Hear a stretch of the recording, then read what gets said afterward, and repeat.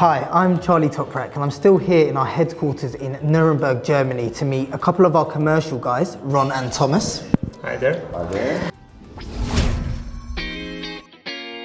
To find out a little bit more about the collaboration between commercial and tech on our new product range. So maybe guys, you could start by introducing yourselves individually and maybe telling us a little bit about your role within the commercial team. My main responsibility is the post-analytics. So we are making further deep into analytics based on the POS data we observe at the point of sale, obviously our main focus. And this will be more and more involved into automated processes in the near future. That's why we get involved with our tech colleagues more and more.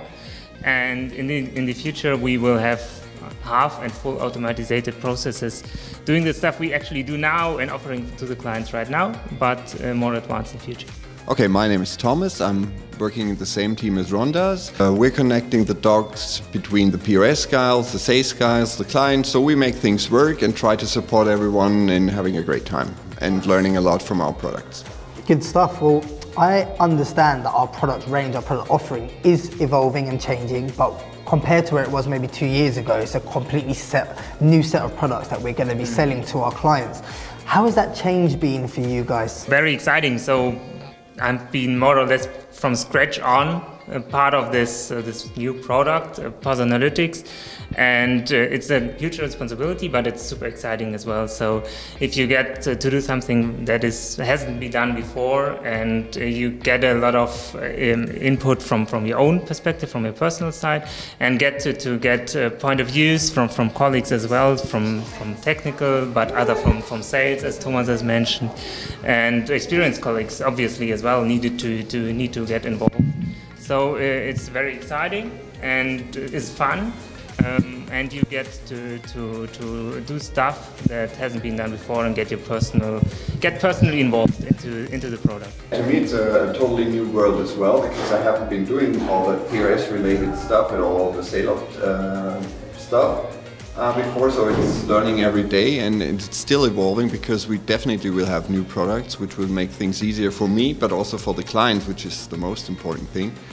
Well, I'm trying to stay ahead of the line and push the new products also with the clients, because they're excited that there is change, obviously, because some things tend to be slow or not up to date, so we're trying to fix that. Wow, so have they been quite receptive then towards our new product offering that's going to come to market, the clients? Well, for the legacy products, we told them about the new developments, that there will be improvements and there will be inclusion of POS data by default and so on. And this was welcomed a lot. And basically, finally, GfK will do that is the main theme here from the client side. And also our POS colleagues or our sales guys, they are excited to sell that, because it makes their job easier. I guess they like the new approach. So we are now trying to solve a problem as a complete. So beyond a simple data provision, where the client wasn't on its own solving a problem, solving an issue, we now can evolve other products, have new products in the launch that helps the client to really get a deep understanding and more or less see the cooperation with the client as a real partnership, which not necessarily was the case in the past, where we were perceived as a data provider, more or less. Now we have solutions, technical solutions as well, that help the client and us to really solve the problem together. Sounds really client-centric, to be honest, and client-focused. That's the idea.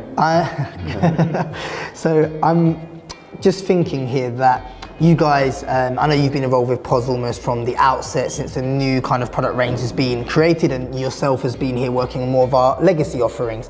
I imagine that there was maybe some fear within the business when we were told we're going to completely change GfK, we're going to create new products, you're going to have to re-educate yourself on this, and you're going to work with brand new colleagues who do things that you probably never heard of before. How has that relationship been between commercial and tech regarding, delivering these new solutions? That's the easy part, because everyone's quite helpful and they're open to changes and also to suggestions, and they help me if I have a question, so that's easy.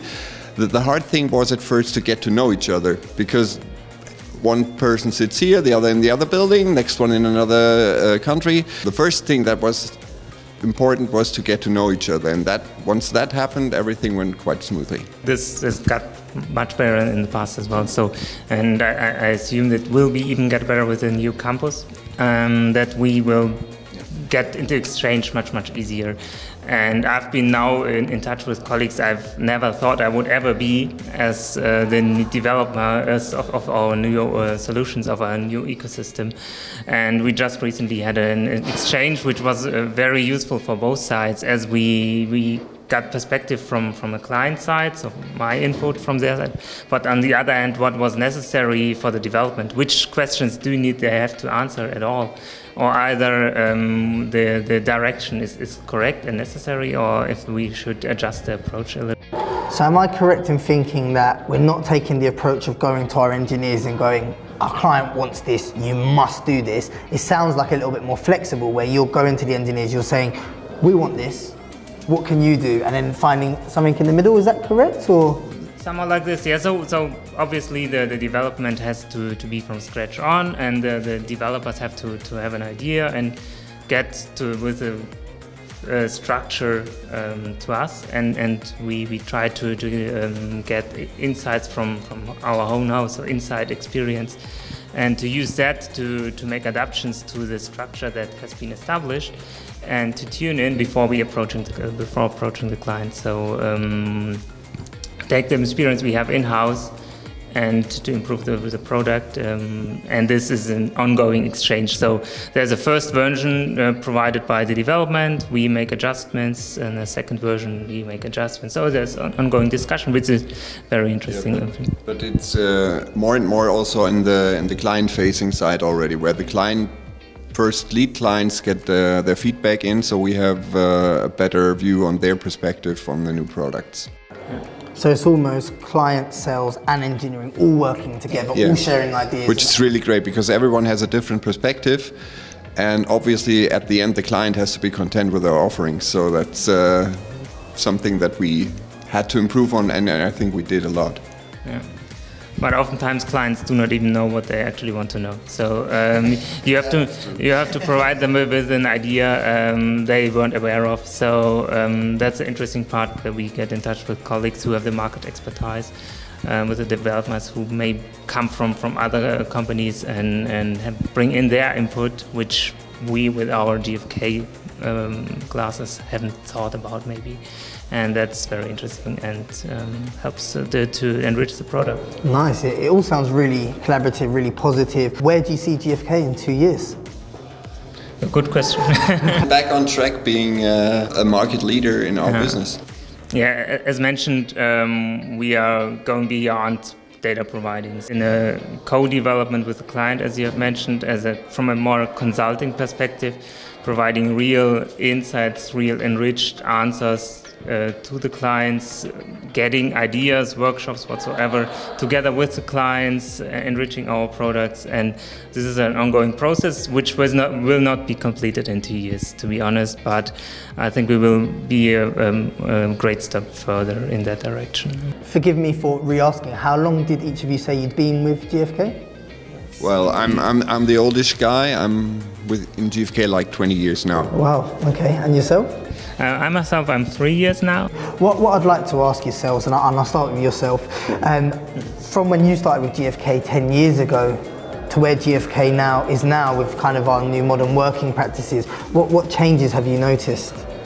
Well, big changes obviously, because by then it was 25 silos. Everyone was doing their stuff and not looking over the edge, and just doing their stuff, and being different companies by law also, so that made things even hard to cooperate from department to department, let alone from company to company. So there was basically no transparency, and now it's everyday work. I work with several divisions almost every week, so that's not a problem anymore, and everyone has changed their attitude towards that, so that's a great step forward.